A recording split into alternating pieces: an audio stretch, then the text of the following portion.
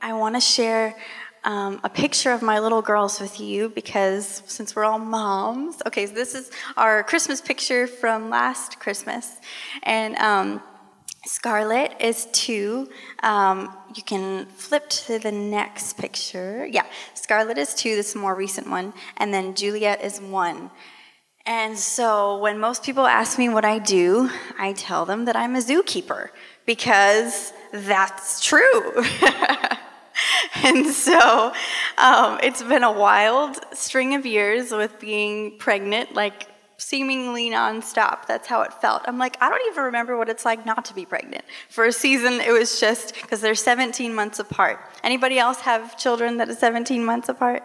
Okay, a couple of you. And God has just been showing me and teaching me a lot in this season. And I just wanted to share a few things briefly because I know we want to move on to time where we get to answer some questions and stuff. But I just wanted to share a little acronym that is helpful to me and I hope can be helpful to you in this thing called motherhood.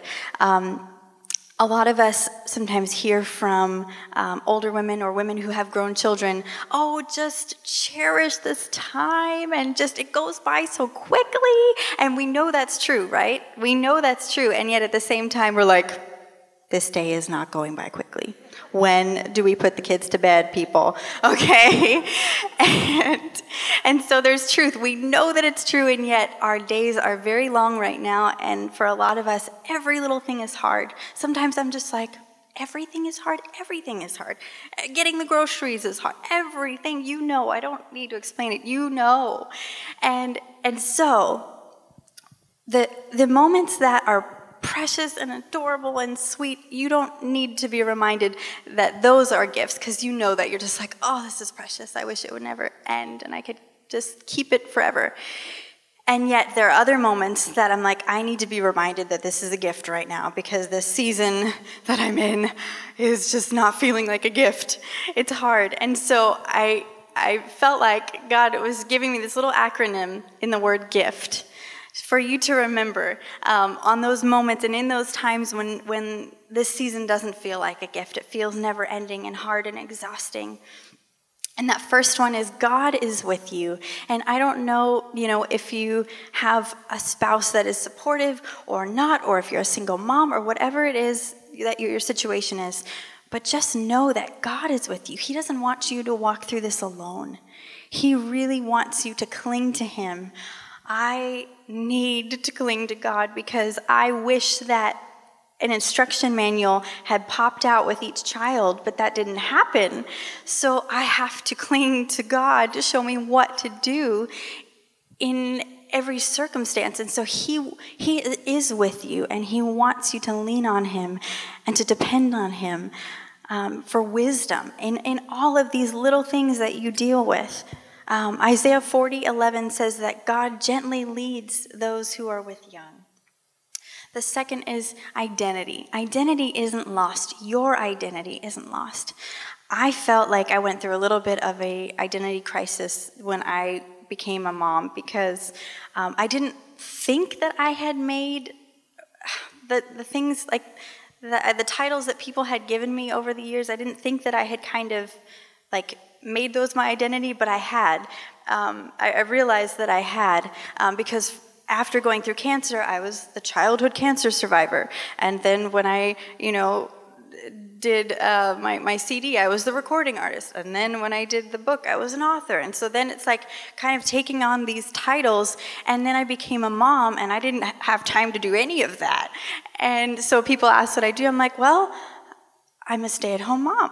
And like, sadly, in the beginning, I had a hard time saying that because I felt like, well, then they're just going to think that I'm just a mom. And like, I didn't do anything else. I'm like, Paige, God has been teaching me a lot. And so I realized that sometimes with becoming a mom, it can feel like who we were or the things that we've done, it's just like our identity is lost. It is not lost. You are still a daughter of God. You still have the same gifts, the same purpose that you had before children. It's now even expanded because you have children. You get to do greater things and more things because you have children. And it's it's not lost.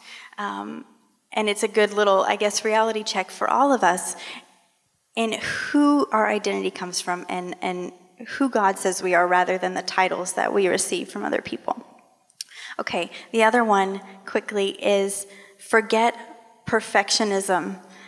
I am a recovering perfectionist, and sometimes with the standards that our culture puts on us with everything, but then with being a mom, and it just, like she mentioned, there's this guilt, like that sometimes, I don't know, I felt it pretty strongly with like, yikes, I feel guilty if I do this, I feel guilty if I don't do this. Sometimes I feel like I'm failing at everything, like I can't do anything well. And that's a lot of times because of my unrealistic expectations and pressures that I put on myself that I need to just take off. The Lord says to cast our cares upon Him because He cares for us, and don't take on all of these weights of how everybody else is doing things. Okay, the last one is transforming lives for eternity. That's what you're doing right now.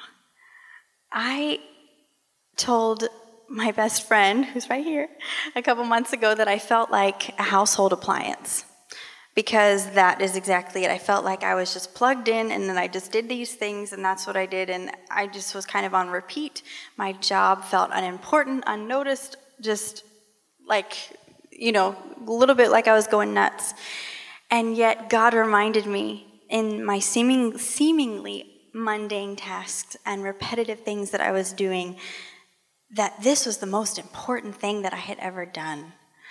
That whatever important things that I thought I had done in the past or whatever, this motherhood, this parenting, this raising children, wiping bottoms, noses, feeding mouths, training, all of these things that we're doing, this is the most important thing because you are transforming lives for eternity. Not only your children's lives, but the people that they are going to impact too. So if you ever feel like just kind of drowned in these mundane tasks or things that just get tiring at times, you are doing something extraordinary. And not only is God transforming lives through you, but He's transforming you. He has been transforming me so much since becoming a mom in just the character building process of these hard things, of these behind the scenes moments. And yes, so if you need a little reminder of why it's a gift right now and how to get through it, maybe just, think about this little acronym.